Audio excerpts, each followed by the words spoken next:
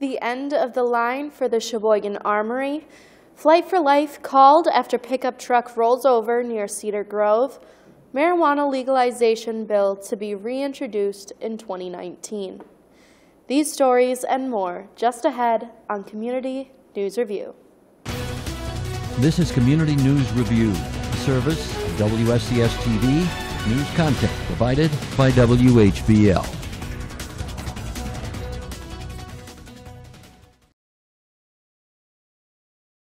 News for Wednesday, November 14th, 2018. After learning that the Community Armory project can't come up with the funds they need to save the armory, a city committee has voted to move forward with the demolition of the facility. Dane Schaefer, who had headed up the group, notified the city last week that they were unable to come up with the necessary funding to save the building, and pleaded with the community to step up in support of the project. At Monday's Finance and Personnel meeting, the body voted to terminate the agreement, get bids to demolish the historical building, and sell the land. A 27-year-old man was seriously injured in a rollover accident in the town of Holland Monday night.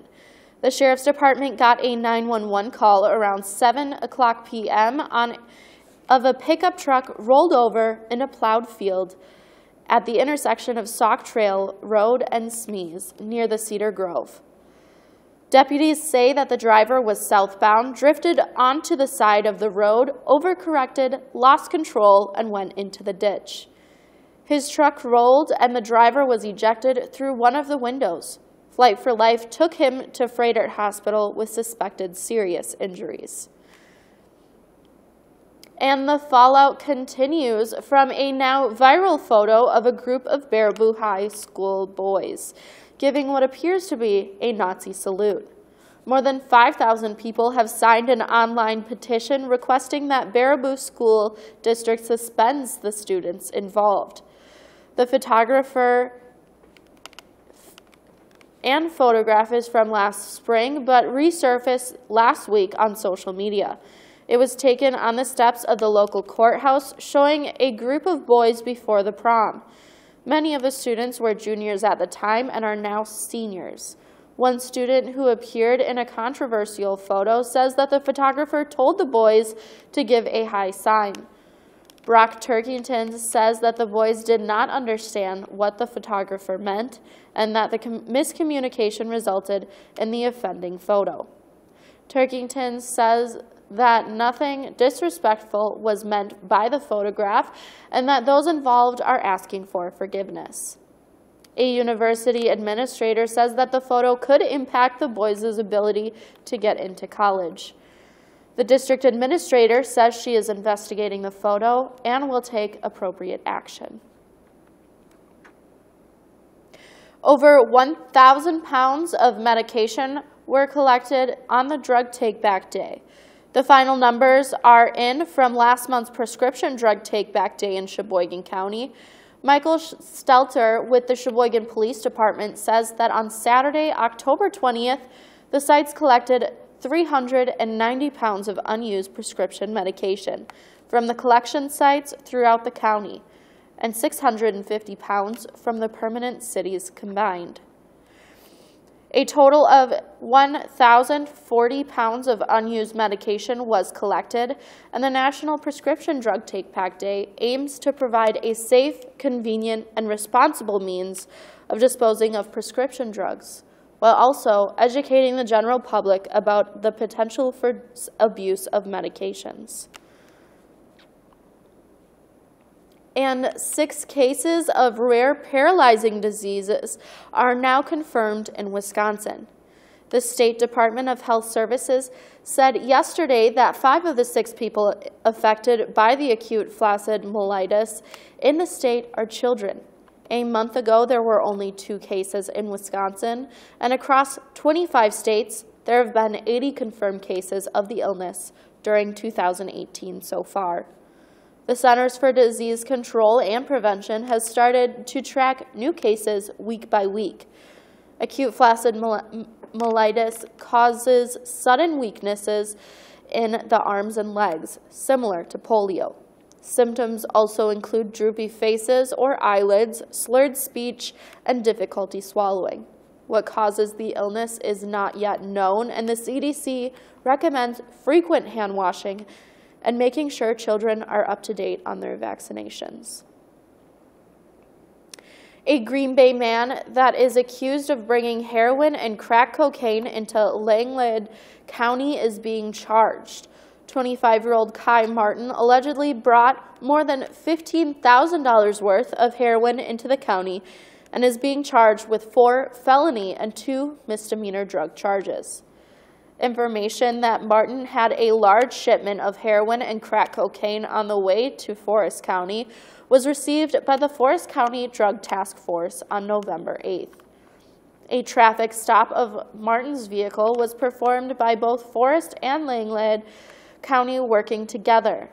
A search of Martin's vehicle on the State Highway 55 at County Highway K in Langlade County revealed more than 23 grams of marijuana and more than 41 grams of crack cocaine. Also found inside of the vehicle was ecstasy, oxycodone, marijuana, and drug paraphernalia. He'll be due back in court on November 19th for a balance of initial appearance.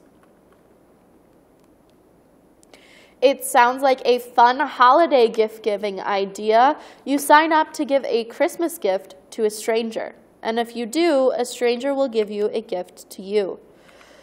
Police say that the Secret Sister gift program is actually an identity theft scam. Police are warning everyone not to give strangers on the internet your personal information. Wauwatosa police say that the Secret Sister holiday gift chain making its way online. The post office says that the gift exchange is also a Ponzi scheme.